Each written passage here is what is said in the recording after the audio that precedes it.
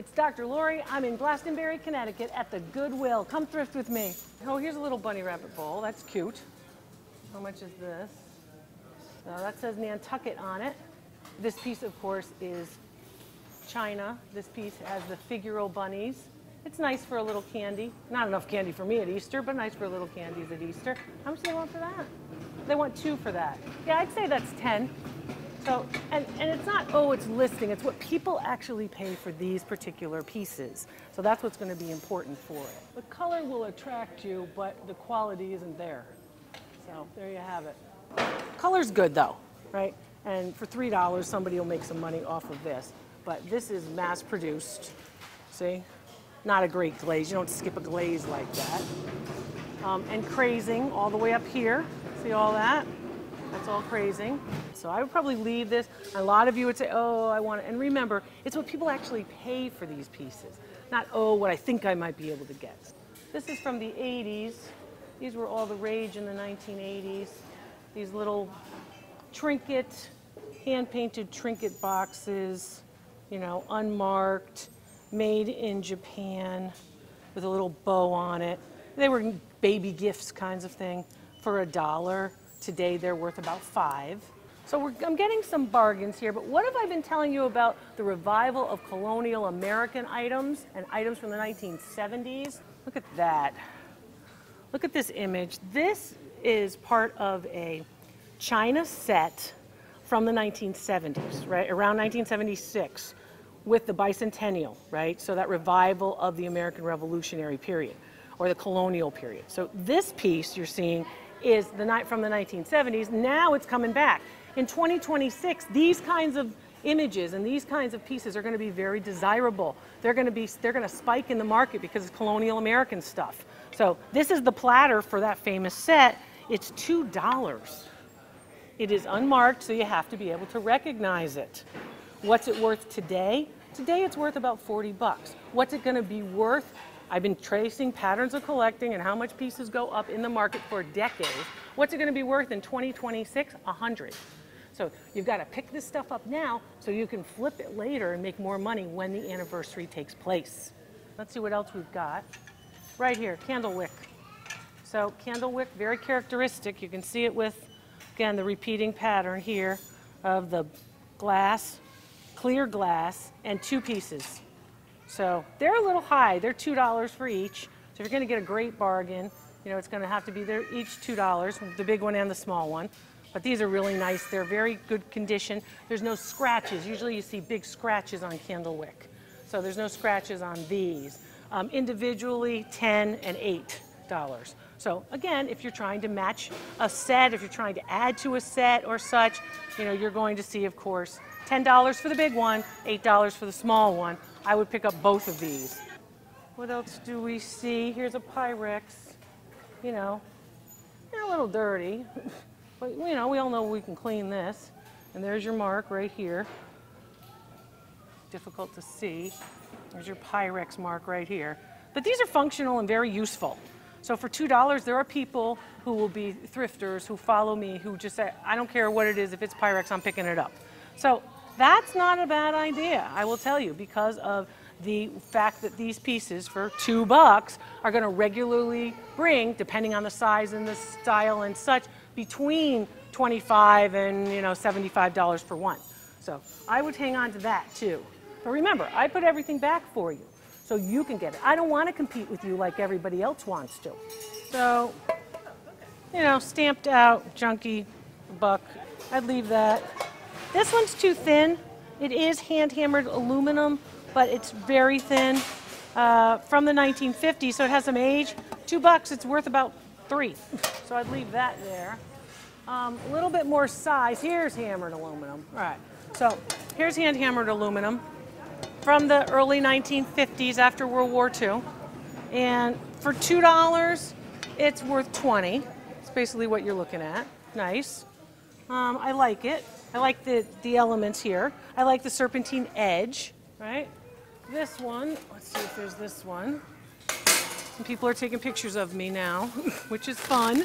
Nice of them to say hello, which is all good.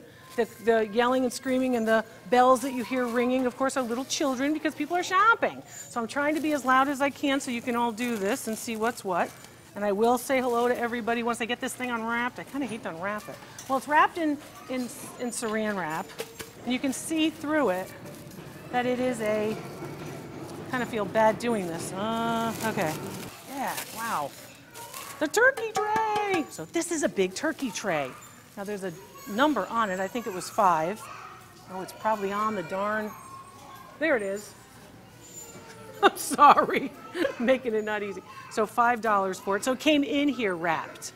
But this is a nice turkey platter. Now granted, these designs are coming back big because they relate to the 1970s, right? So things like pewter and these types of elements, metallics are getting bigger and bigger. For $5, you can get 50 for this. So I like, that's 10 times what it's worth. Metallics also from the 1980s coming back. These have these little hooks, see the little hooks to hang it on your wall? In the 80s, everybody was hanging these on the wall. Those are $1 a piece, which of course are molds. You could use them for jello or cake or whatever it might be. $10 for the set of 2, so $5 each. So those are nice too, I like these. And then, you know, here's a little cheese plate. You cut up the cheese. The metallics are big. They're big in terms of value. They're big in terms of longevity. You know, they stay a long time, that kind of thing. So you're seeing all of that. Well, they put out more inventory. I always go through the second time. You go through once, you got to come back and go through again because they're putting out new inventory. Let's see what they've got. How about this? Waterford crystal. So there you go. New inventory. $2 worth 25. So new inventory. Let's see what else. We've got these pieces. These are German, but they're old. They're finger bowls. You'd wash your fingers as you're eating, of course. Finger bowls made in Germany, hand-painted porcelain. There's your mark. And there's the name of the pattern at the bottom with the German mark. Typically, these are French. Everyone says, oh, it's Limoges, Limoges, Limoges.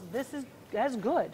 That's a nice piece. And there's 1, 2, 3, 4, 5, 6, 7. So $1 each for the whole set. You're going to get $8 each. So 8 times what that's worth. How about this? You see this? This wasn't here before, and neither was the Pyrex. This nice Pyrex glass pie plate. I like blueberry pie. I've been looking for blueberry pie since I've been in Connecticut, and I haven't found it. I grew up on blueberry pie, and I can't find it. I don't know what's wrong. But here's the Pyrex pie plate, $3. This is a $25 pie plate. I'm telling you, picking up Pyrex, always a good idea. And this piece is beautiful. $2. $2 for this trademark Limoges. Now this is transferware. This is not hand painted, but it's a nice transferware compote. You can put it in the middle of a dining room table or an end table. This is really very nice. It's in good condition. See, it's not any cracks or chips. You can still see all the decoration of the gilding on it. And then the mark on the bottom indicates that it is a nice porcelain. Nice porcelain. There's your trademark. Bright white clay. It's glazed on this side. It's decorated on the underside. $2. Do you know what it's worth? Do you know what it actually sells for a piece like this, which is made, of course, in France? This particular piece is a $60 piece for one. So it's a low, shallow compote bowl. You put fruit in it, or you just make it look nice, and I'm leaving it here for you. So you got to make that second. They're bringing in more inventory, you hear them? So you got to make that second pass. You know, you got to come back and look again. So what else do we have? More china of the same type. So more very, very thin, beautifully thin pieces of German porcelain. This is even, I think, a little bit nicer. Also transferware, but it doesn't look like it was ever used. Looks like it just sat in the cabinet. So these are $4 to $6 each. And there's 4 more of these. These date to the 1920s, 30s. I move this cart at Goodwill and pick this up. You all should recognize that. You should not be able to pass by a piece of Theodore Haviland Limoges. You should be able to recognize it from all of these videos. I've been teaching you what to look for. Yes, the mark, but also the dainty pink flowers, also the different designs, usually a little ribbon, Victorian piece of china. $1. I'll show you the mark. So you can see it. Theodore Haviland for Limoges, sitting right there at the bottom of the shelf, away from everything. And these pieces resell. That's right, they actually have people who are paying $55 to match this pattern for one plate. So you're paying $1 and you're getting 55 times what that buck is showing you. So $55 for this one plate. Characteristic late 1880s, early 1890s plate by Theodore Haviland. You gotta look twice. There's more to come from Glastonbury, Connecticut.